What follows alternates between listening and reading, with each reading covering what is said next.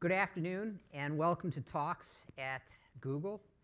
I'm Jeremy Stern with Google Fiber, and our guest today is Shaluinn Fullove. Shal's been a Googler for 13 years. She started at Google Search, moved on to a number of other products, and then became a Sloan Fellow at the Graduate School of Business at Stanford.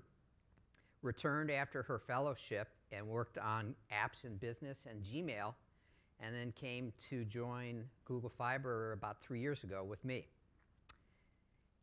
And when she's not a full-time Googler, she is a full-time mom and a world-class runner and an endurance athlete. Let me share with you some examples of her long list of accomplishments in running. Her personal record running a marathon is 2 hours, 41 minutes, and 57 seconds. Think about that. 26.2 miles in under 2 hours and 42 minutes. That was her personal record set in December at the California International Marathon, and it was a key race getting her to this day, and so we'll talk more about that. She also ran a 1,500 meter, a mile, in under 4 minutes and 35 seconds in the U.S. Track and Field Pacific Association Championships a few years ago. She's in Los Angeles today for the U.S. Women's Olympic Team Marathon Trials on the road to Rio in 2016. This is a really big race this Saturday for Shal, and we're really lucky to have her here. Please join me in welcoming Shal to Google Venice Beach. And also her husband Ramsey and daughter Elise and mom Marianne are in the audience with us, so welcome also to Google Venice Beach. Welcome. It's been fun as a Google Fiber teammate of yours to follow your path here, but I'm really excited to have you here and to share with the Google audience and the YouTube audience a little bit more about you and your racing career. So can you tell us a little bit about, first of all, you're on the Google Fiber project. Tell us a little bit about what Google Fiber is. Google Fiber is high-speed internet and TV for your home or small business. And it's a gig, which is a really big deal, right? So it's a lot faster than probably most of us have, unfortunately, at our homes. And I've been on the team for about 3 years, like you mentioned earlier. So almost over 13 years at Google. What inspired you to move from other projects to come join the Google Fiber team? What was interesting about the opportunity? I've worked on a lot of projects and products since I've been here. I think it's maybe more than 12 products. And a lot of that is because at that time at Google, we were launching a lot of new products, in the early 2000s. So lucky to just be able to move on to new products as they were launching. After almost 10 years at Google, I really wanted to, if I was going to continue to be here, I wanted to be working on something that was very audacious and a little bit scary, and launching a new fiber network seemed to kind of fit that description, right? So it's not an easy project or problem to solve, and we're chipping away at it. And so I'm really excited. I've learned a ton about the TV business and internet and fiber, so it's really kept me excited to keep learning all this time. What do you do on the fiber team? So I sit on the business development team, and I work in the strategy and operations. I work closely with yourself and Irv and the content licensing team to better understand what we've signed up for on the deal side and help product and engineering understand how to build a roadmap around those obligations. So you're a full-time Googler, a full-time mom. How do you find time to be how in the world do you find time to become a world-class marathoner? Well, it's certainly not just me. My husband, who's here, who's also a Googler, who's been at Google as long as I have, maybe a little longer. We're definitely a team effort. There's a ton of people that help us get everything done every day. But it's certainly, the schedule is every day a game of Jenga about like who's going to work out when, who's going to take Elise to school, what's dinner going to be like. We have help at home too, which is great.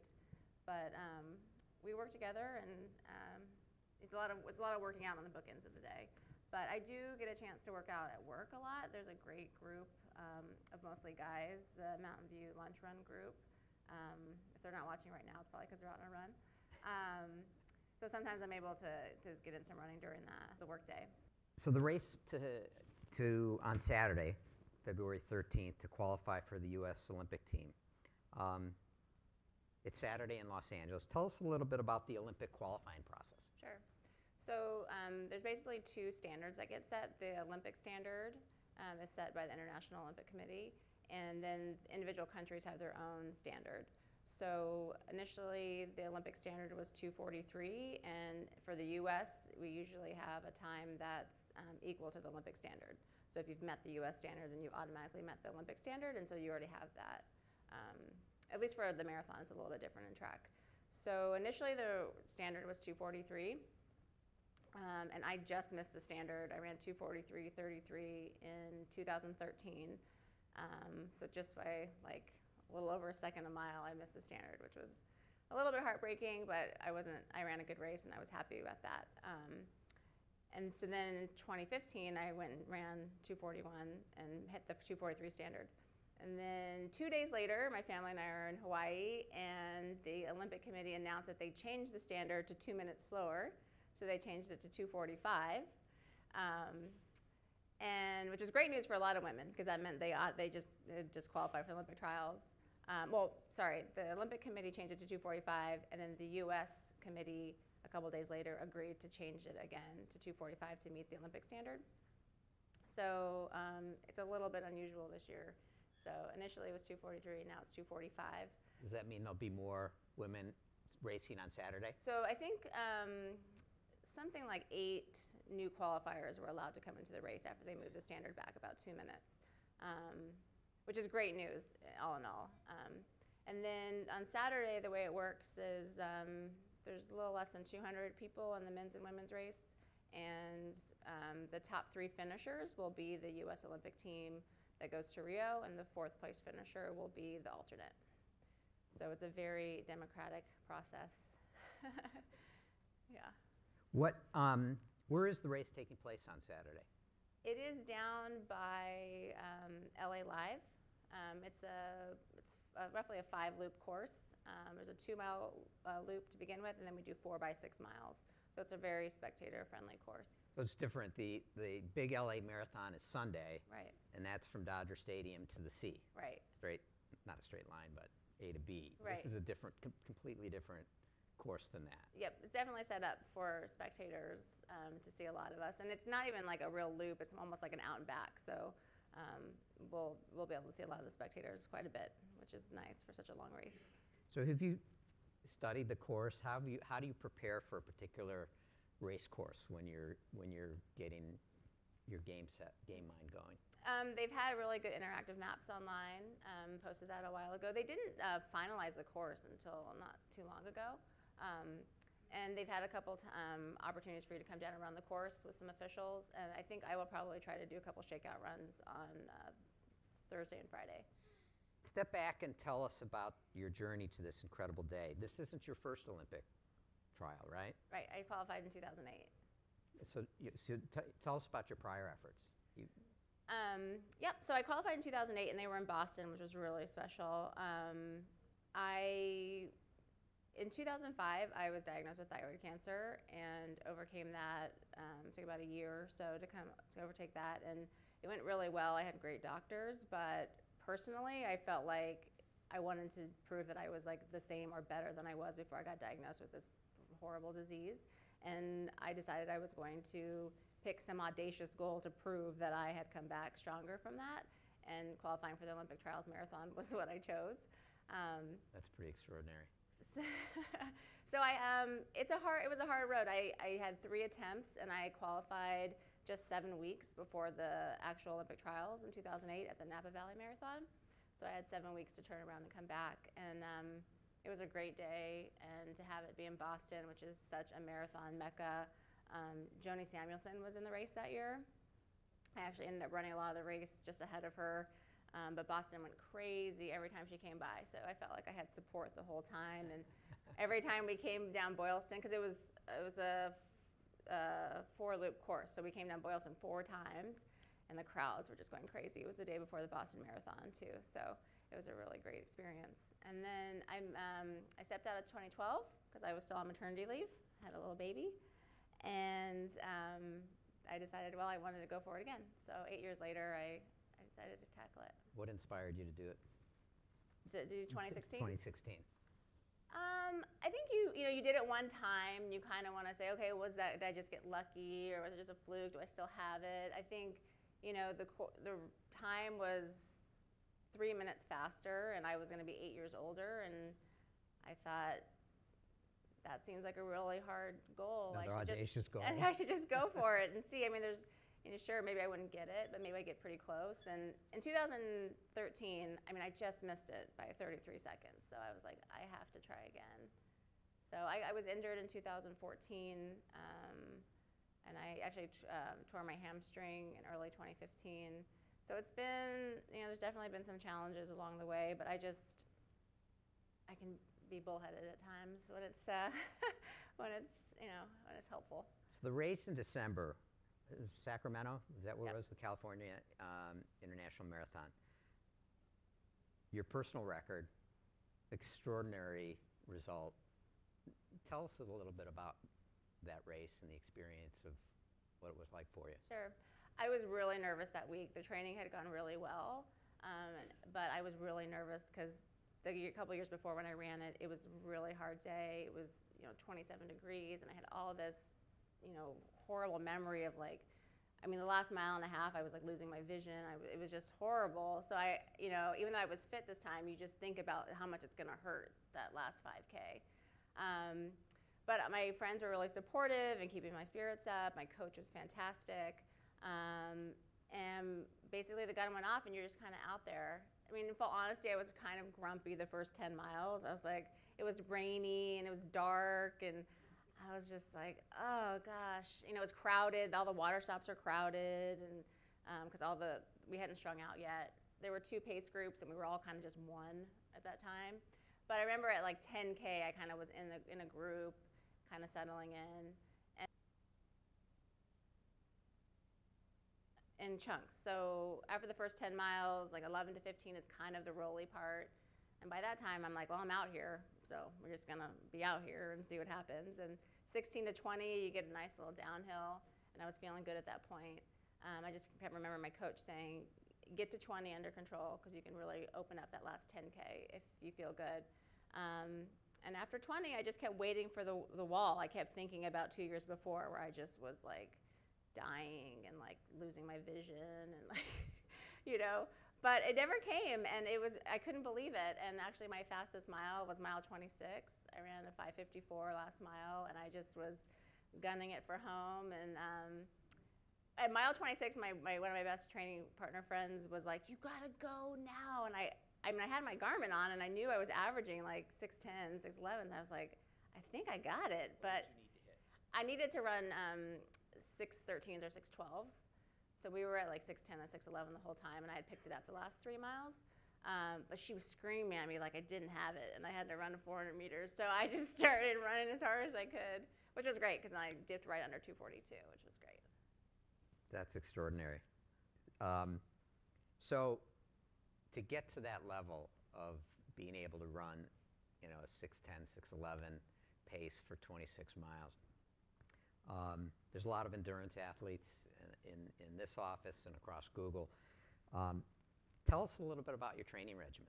What was it like, and how did you set your training regimen up to hit that goal? My coach is fantastic. He's really a marathon specialist. His name's Michael McKeeman, and I've been training with him for about 3 years. And his training is very different than any training I did before. So in college, I was middle distance. I love the track, love my 400s, maybe some mile repeats. His training is nothing like that. His training is a lot of tempo work, a lot of grindy, sit in it, race simulation. So we do a ton of tempo. All of my long runs have marathon pace integrated into it. So the hardest long run I'll do is 22 miles. And the last 8 to 10 are at marathon pace. So we do a lot of that work. So when the race comes, you feel very familiar with what is going on, and you're tapered, so you feel great. So do you start out, I mean, how many miles a week? You're 6 months out from the race. How many miles a week are you running? So I'm actually relatively low mileage for a marathoner. I never go over 75 miles a week, but all the work we do during the week is very high quality. So I don't do a lot of double days. I do one double day a week, and it's only 3 miles. But I do a lot of tempo work. So, but all of the work is a progression. I'm just doing the math in my mind. That's more than 10 miles a day. I'm just get tired thinking about that. Well, I mean, a lot of the women I'll be racing against on Saturday, you know, they run 100 to 140 mile weeks. So, I mean, their full-time job is to run. But I find that at 75 miles, things start to get a little frayed on the edges, and I don't feel you start to risk injury. So we do a lot of high-quality tempo work. I told him after this race, whatever the next race we do, it has to require a lot of 400 repeats because I don't want to do a lot of tempo work for a while. But it's always a progression, so I don't start at 22 miles. And every other week we alternate. So if it's not a tempo long run, we'll do it so that the last half is alternating, like an easy mile and race pace mile. Those are his easy long runs. Yeah. What else besides running? Do you add any other fitness into your program? I do a little bit of yoga and Pilates. I have recently learned that my core needs a lot more work, so I've been trying to integrate a little bit more of that, especially after having a kid and just being a little bit older. You know, you really need to focus on that strong core. So what about diet? I mean, do you have a program for maintaining your metabolism and your physiology for maximum race performance? Mm-hmm. The one great thing about marathon training is carbs. You have to have a lot of carbs. There are good carbs and bad carbs. Yeah, when you're marathon training, though, it's just kind of all carbs, you know? Like, you can eat all the stuff that they usually tell you not to eat because you're going to burn it up and your body uses it as fuel. So I don't spend a ton of time, like, measuring food, but I just try to think generally to make sure I'm getting enough protein. I do think a lot about what I eat immediately after the runs. I found that if after a really long, hard workout or long run, if I can be able to get a protein shake within 30 minutes of finishing, it goes a long way to helping me recover.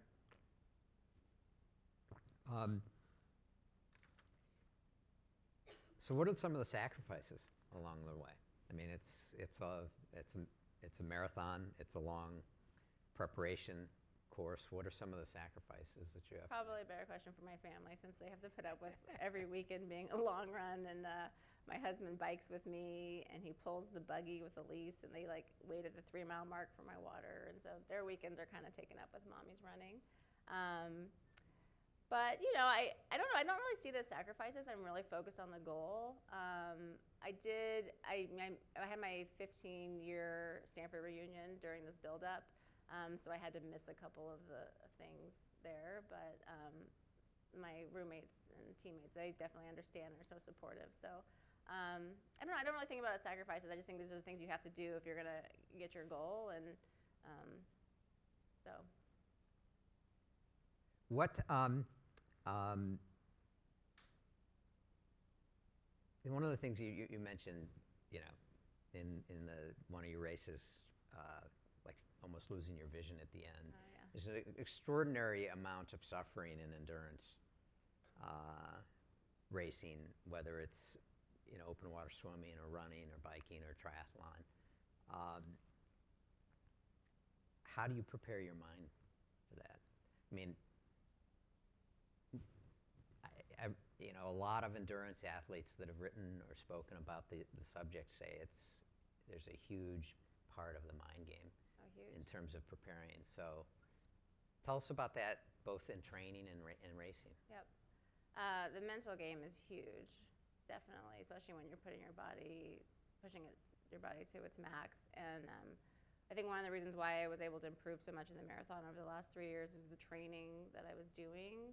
Not only physically, where we obviously stimulating the right systems and those long runs and those tempo efforts, but you're really getting your mind into that hurt zone where you're like, how am I going to deal with this? And there were definitely, I mean, you know, the night before these long runs, I'm like emailing my coach. I'm like, oh, I don't know. This seems, And after 3 weeks in a row of that, you're kind of like, God, I feel kind of burnt out. But I think mentally, it's training that mental muscle to get prepared for that. And I think,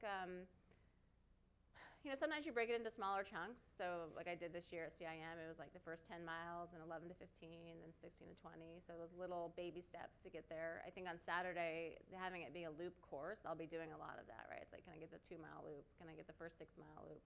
Just taking it one step at a time and really not trying to consume the whole 26 miles at once. I think also having teammates and training partners is critical. Some of these workouts are almost impossible to do by yourself, but I've been really fortunate to loop in some Googlers, some of the guys on the MV Lunch Run, and some old teammates of mine from Stanford have been able to come out and help. So it's not one silver bullet to lock in the mental game, but I actually read the book Flow, this build up to CIM, which was really helpful to think about how to get in this flow state where you're kind of effortlessly like losing yourself in the moment and thinking about not pushing too hard, but trying to find some fluidity. So, have you ever felt that flow in a race? I mean, because clearly there are barriers, physical and mental, and weather. How do you keep have you felt that flow, and how do you keep yourself there?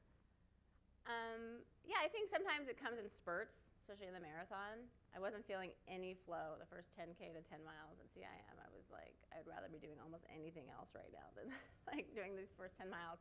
But yeah, like kind of in the middle, you start to your body starts to remember. You realize you're here. You're you're working with people. You realize you're getting closer. I was holding back a little bit that last 10K because I was bracing myself for like the wall to hit me pretty hard.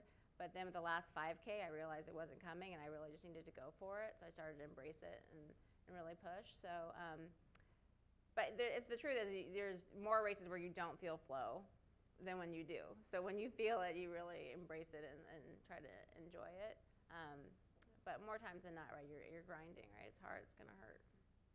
So, I guess the opposite of flow is suffer. How do you? You're suffering at mile 15. What inspires you, and how do you? Because it's not just your legs and arms movement; it's your mind again, taking it back to the mental game. How do you pull yourself out of that? You've got to stay positive. In the marathon, it's going to ebb and flow. Mile 15 could feel horrible, and then mile 16 and 17, you could feel like $1 million, right? So I think you just really have to tell yourself this is going to pass. One of the things we do in yoga is like you notice when you're uncomfortable, okay, I'm going to acknowledge that I don't feel great, and then I'm going to let go of it, and I'm going to keep moving forward. You just have to keep pressing and believing that, you've trained for this, other people are suffering, we're working together, just keep getting to the next mile. But the reality is with running, it hurts. Racing hurts, and if it's not hurting, you're probably not doing it right. So you kind of just have to accept that it's going to hurt, commit to it, and not, if you can't run away from it. If you don't want to hurt, like you probably shouldn't try to race and do running. You could try to do something else. I coach a high school team in Palo Alto, and we talk a lot about the pain cave. What is the pain cave, right? It's like how the deeper you go into the pain cave, that's how you kind of, reintroduce yourself to like new stimulus and new pain. And throughout the course of the season, we talk about how, well, we've already gotten this far into the pain cave, so now this time we're going to try to go further. And by the time we get to the championship, we're going to commit ourselves to going the deepest we've ever been into that pain cave. So it works for the high school girls. I think they like it. What has been the most challenging part of maintaining this level of performance for so long? I think I've been fortunate that it's been if you mapped it, broad strokes, it's been a really nice progression. So I came out of college being a middle distance runner. My coach, my marathon coach, initially, we did a ton of track work. So that felt like a natural progression. And then now I'm with a new coach who does a lot of like marathon specific training. I don't think right out of college I could have jumped right into the training that I'm doing now. And I've been fortunate enough to not have many injuries along the way. I've had a couple just in the last 2 years, but I've been able to overcome those as well. So it's been a natural progression. I love it. I have a ton of friends that do it. Stanford actually has upwards of 9 or 10 athletes that are going to be competing on Saturday. So it's been really great, just after all this time, to still have that camaraderie from the Stanford team. Do you have any words of wisdom for the endurance athletes here in this audience and our TV audience on how to keep going, how to keep inspired? I don't know if I have a lot of words of wisdom or inspiration to share, but I think for me, being surrounded by teammates and training partners is like the number one thing. I run for an all-women's team. They're actually an apparel brand named Oiselle. We have the most women at the trials on Saturday. We have 18 women who qualified. And being a part of that community has pushed me and helped me like reignite a fire for this sport that I've been doing I've been competing since I was 5 years old. But it's been so amazing to be surrounded by so many women who are, we have at least one woman who has a really good chance to make the team. She made the team in 2012. To women who just run on the weekend, and we all on social or at meetups, support each other just, equally, which is fantastic. For me personally, having a coach is critical. There's no way I could write a training plan and be a mom and work, and so having a coach that I can really trust, who's invested in me, and who I can just fully trust the process with is important. What are the qualities that you look for in your coach? It's funny. I was friends with Michael McKeeman as my coach. I was friends with him from another training partner of mine, and I literally was wishing him happy birthday on Facebook on his wall, and then realized that he was also coaching, and I just said, "Will you coach me?" And he was like, "Sure." But I mean, he has amazing experience. He actually was Dina Castor's training partner for many years up in Mammoth, and she's an American record holder. So we spent a ton of time learning from some of the best marathon coaches in the U.S. So someone who just has a ton of experience, someone who understands me as a whole person, not just the athlete. I think sometimes it's easy for coaches to just think about you as the athlete, but he respects that I work full time, that I have parental duties, but that I'm also, but he doesn't let me back down from trying to go for these really big, audacious goals. So he doesn't hold back my workouts, just because I work and have to be a mom, which is great. What's your favorite workout?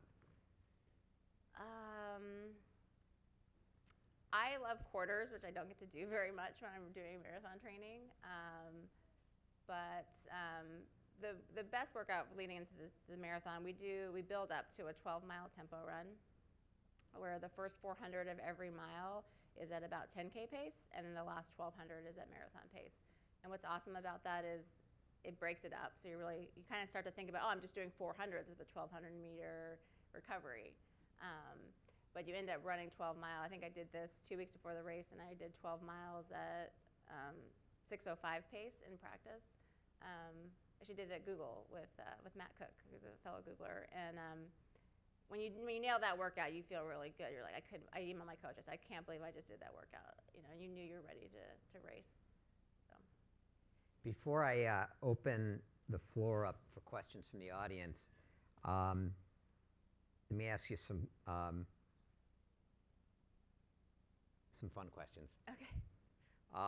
So we talked a little bit about diet. Sounds kind of flexible, but did you ever cheat on your diet in the lead up to this big race? I think around Thanksgiving and my birthday, I think we went up to Napa to celebrate, and I think maybe I had a little more wine than I normally would. Got to stay hydrated, so I try not to drink too much wine while I'm building up. But I'm a big believer in treating yourself. So after big workouts, like every weekend, I go to the same restaurant and get a big stack of pancakes and butter and syrup and all that stuff. But yeah, I don't cheat too much.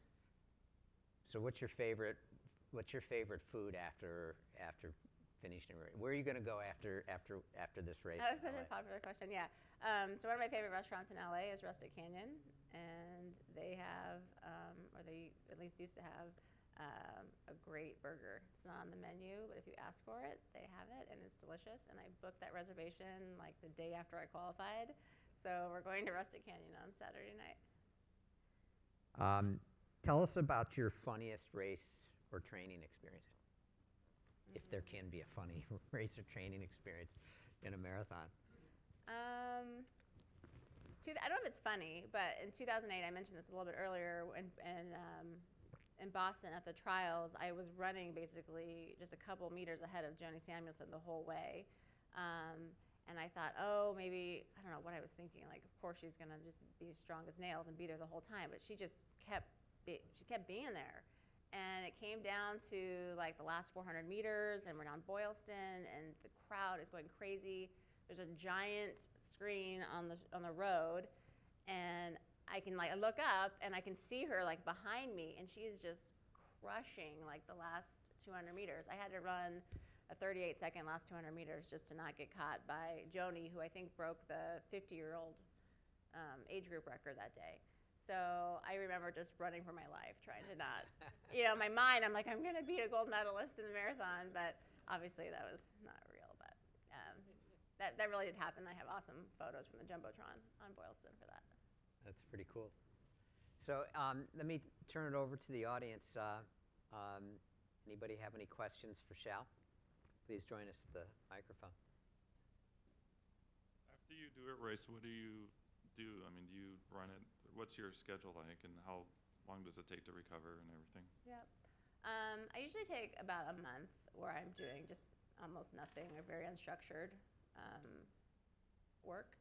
I usually like to go to Hawaii right after marathons. I don't like to run in Hawaii, so I like to go like the week afterwards, and we just kind of veg out. So we actually did that after CIM this year. I went for a week and just hung out on the beach. And then the next 3 weeks is just very unstructured, staying loose. And then it's a very gradual build up again. We don't hit it very hard, probably for another few weeks. This time was a little bit different and for 08 too, because I had 7 weeks between 08 and the trials, and this time I had 10. So we didn't have as much downtime as we wanted to. So you mentioned like some of the Olympic trials seem to take place the day before like one of the large marathons. Right. So is there some reason other than avoiding the crowds that they just don't do the trials on the regular course? I think that it's just more spectator friendly to have the loops. There may be a rule, some kind of international standard rule where that they do it that way for some reason. But I think having it the day before a big race like Boston or LA, it helps bring a lot of the fan base out. We get huge support. I mean, I suppose they could. I mean, but those races are quite large, right? We're talking like 30 to 50,000 people, and there's only going to be 200 people in this race. So it's nice that they like kind of create it as a special kind of celebration for people going for the Olympic team.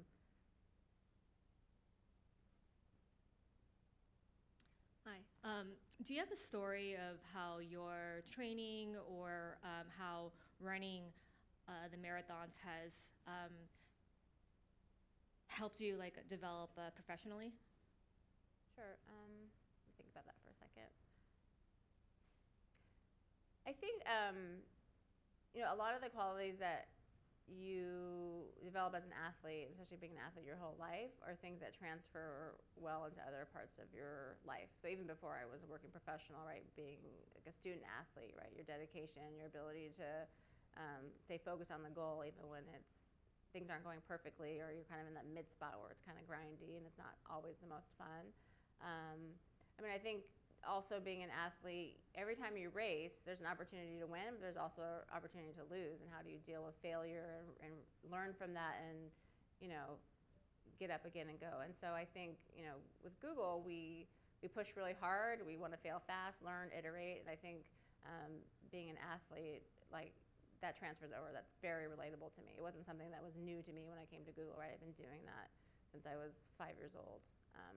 So I think those elements of being an athlete transfer really well into your professional life.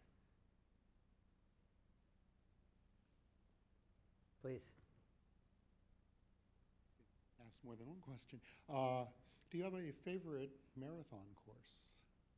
I've only, I think I've run 6 marathons. I haven't run that many. I guess I've run Cal International the most, and it's been the most friendly to me. So I think that's probably my favorite right now.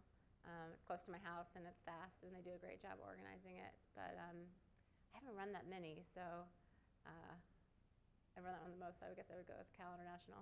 If anybody's thinking about doing a marathon, it's a fantastic marathon. They do a great job. It's small, well organized, it's fast.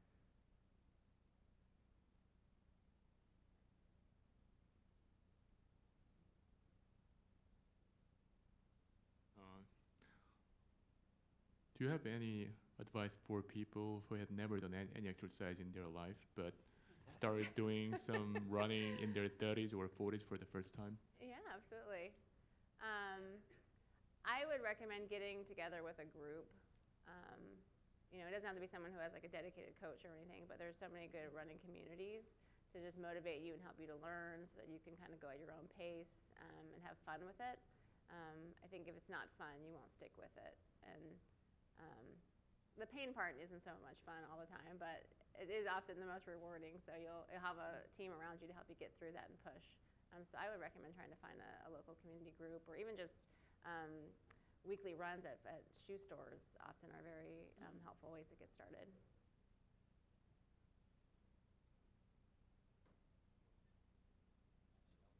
Hi, Irv.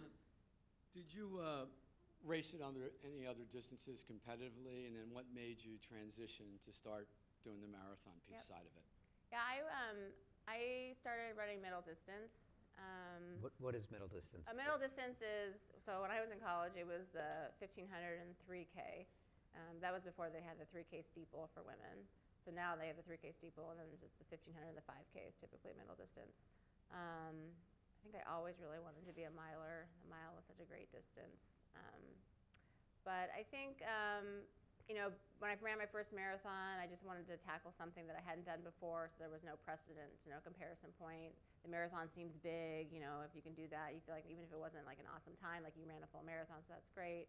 I think if you watch a lot of the people who are racing on Saturday, eventually everyone arrives at the marathon. Like eventually they just keep moving up in distance, right? If you're a 400-meter runner in high school, you're going to run the 8 and 15 in college, and then after college you're going to run, the 5 and the 10, and so. So in some ways you kind of always end up in the marathon, but for me it was just more of like, can I really do this? And my training for the first marathon was definitely more middle distance training. I thought 3 by a mile was like, the big workout. So I survived that marathon, but I learned that really wasn't marathon training. What, when you were,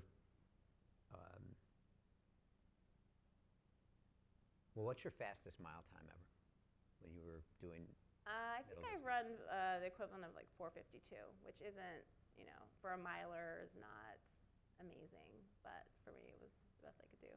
Maybe that was also a reason why I decided to go back to the marathon. I realized the mile really wasn't working out for me. It really wasn't, didn't have that turnover. As much as I loved the training for it, it really wasn't working out.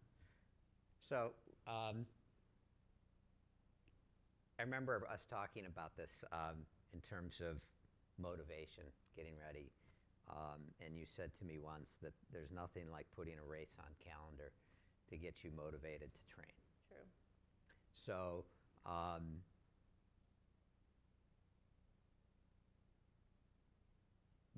when you decided to go for it in 2016,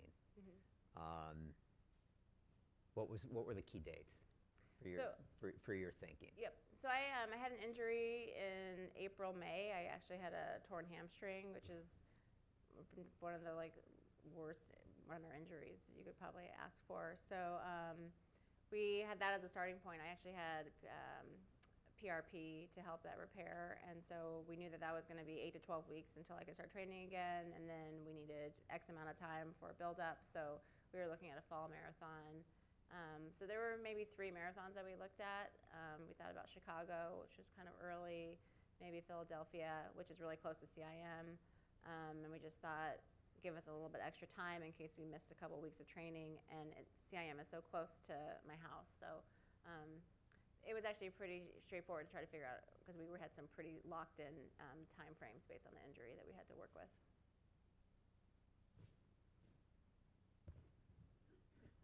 Thanks for the celebration in Hawaii and Rustic Canyon. Yeah. But what are sort of the rituals that you go through the morning of? It's game day, or like right the moments before you start. Like, what are some of the things that you need to do to get you in that mindset? This time around, I've spent a lot of time journaling. I record a lot of my training on Strava online, which is great for visual, but I've been spending a lot of time in my Believe journal, where I write down a lot of the qualitative aspects and write letters to myself. And I was really nervous going into CIM, so I have like a couple-page letter where I was just like, talking to myself, telling myself to believe. I spend a lot of time going back and looking at the workouts that I've done to just remember all the work that you've done, and that you've actually prepared for this moment and you're ready. Other than that, there's a lot of carbo loading, especially as you get like closer to 3 days out, which is fun. So I try to like constantly be eating carbs to the point where like it gets to race day and you're like, I don't want any more carbs. I don't want anything that looks like a carb or tastes chewy or anything. But the journaling and the reflection and that piece is a really important part. That's just the mental game. There's nothing else to do physically. You can only do harm at that point.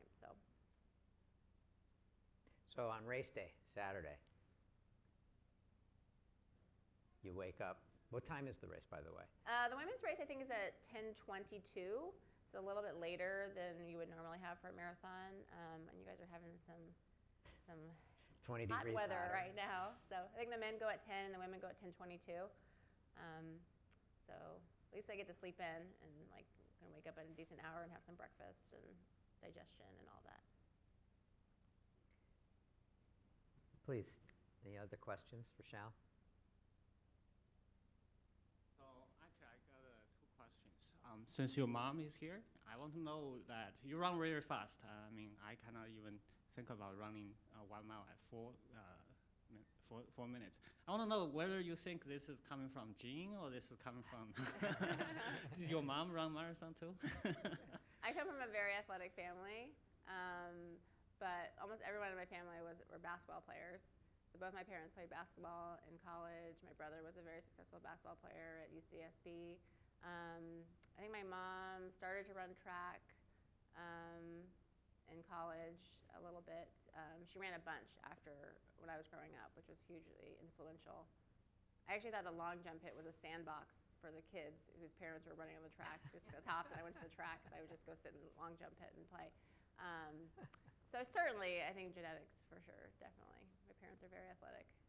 I see. So besides marathon, did you run other professional sports, like, as you said, middle distance, 5K, 10K? The last couple of years I've been focused on the marathon, but I'm looking forward to running some personal bests in some shorter distances like the 5K and the 10K.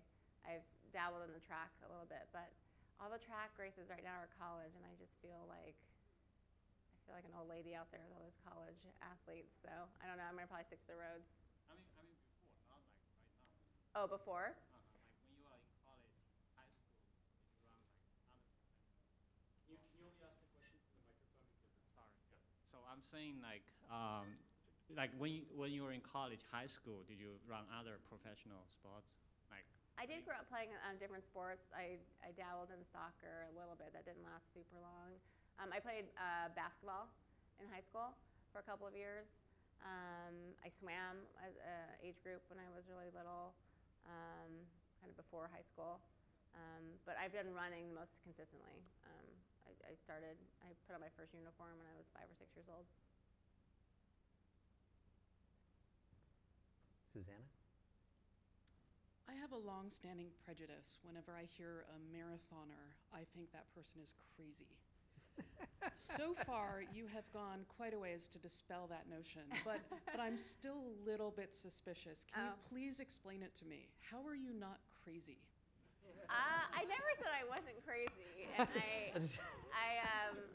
I actually was having this conversation with somebody in the last couple of weeks. Yeah, my crazy comes out the closer we get to the race. You can talk to my husband maybe after the talk to see how crazy I get. It took me about a zillion hours to pack last night to think about all the things we had to do. So, yeah, I mean, there definitely there's a bandwidth of crazy, probably, amongst all of us runners. But I don't don't know. I mean, there's a little crazy, right? There's a little crazy to go out there and try to do this and to like put yourself through so much pain. But I don't know. I think I've been in the sport a really long time. Very fortunate for that. And I think you learn to, enjoy the ups and downs. And if you really be focused on the long, I want to be running well beyond Saturday. I want to be running when I'm much older. I want to, I want to set a good example for the athletes that I coach. So you think about all those things, and my daughter, she's going to be out there. I want to set a good example for that. So that helps make sure that you kind of check yourself on how you're approaching things. And I also have a great group around me, coaches and doctors and teammates who I can use as a sounding board.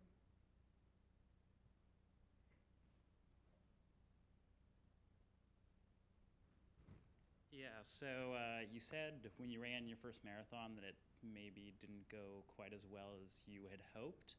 And at least my experience when you start getting into like different sports or into a different aspect of that sport is you meet people who are much better. And so how did you go from like, oh, I did this and I didn't quite do as well as I wanted to like really being, at the elite level that you're at right now? I've been lucky to some of my teammates now. We've been teammates since for almost 20 years, and I've been lucky to be in the sport a long time. So I think anytime you try a new distance, like you're going to open yourself up to a lot of learning. We'll call it learning, but I think. You learn from that, and then you meet people, like you said, and you talk to them, and you try to learn about that new distance or that new part of the sport that you're trying to get after. But I've been really lucky to be in the sport with some of the best for a very long time. Like my time at Stanford, I'm just so honored to be included in that list of alumni. So, you've spent a lot of time preparing for the marathon, and this time around the weather isn't the most optimal, shall we say, for running a marathon, or sometime around maybe you're not feeling well, or so. How do you adjust your expectations after months of training for an exceptional goal, and then maybe everything isn't as conducive as you might want it to be otherwise? Yeah, the weather is always a factor in the marathon, and it's always something we have zero control on. So we try not to think too much about it, and then we just try to deal with the circumstances that we're given. This time around for Saturday, for me, it's been a bit of an unconventional build-up because we've had a short build-up because it's only been 10 weeks since my last marathon. I've had a small injury that's come up the last 3 weeks that we've had to really change the training around to accommodate.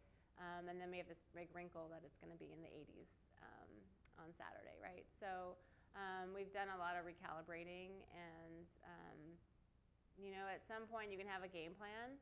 You can have your A, B, and C goals, but in the day you get out there and you have to trust yourself. That was the advice my coach gave me.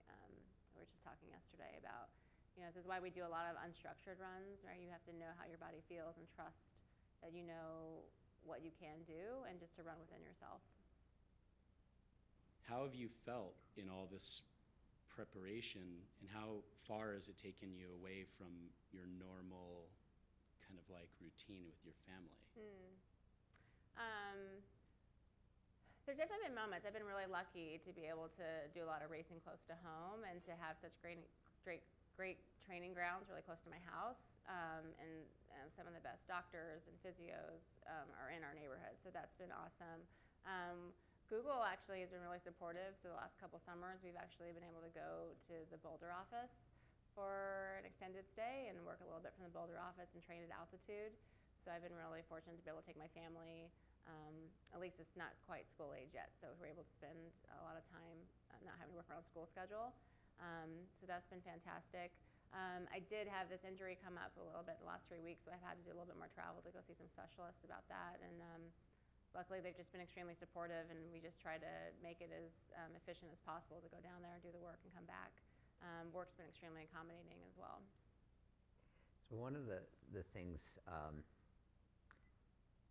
you learn both in work and athletics is envisioning an outcome. So what do you envision for on Saturday, the finish line? I don't. Are you thinking about it, or? I am thinking about it. This is, I feel a little bit like I need to crystallize that over the next 72 hours, definitely, maybe 48 hours. This is a little bit, it's been an unconventional buildup. This injury's been a little bit of a wrinkle. The heat's gonna be a factor. I think ultimately where I'll land is I'm gonna try not to overthink it. I'm gonna get out there and run really smart, and not forget to enjoy it, because this is quite a moment that won't come again until, maybe never again, but it's not gonna come before 4 years from now. So I need to spend some time in my journal and around my teammates who all get into town tomorrow, and that'll probably help me start to think about it and feel really good about it.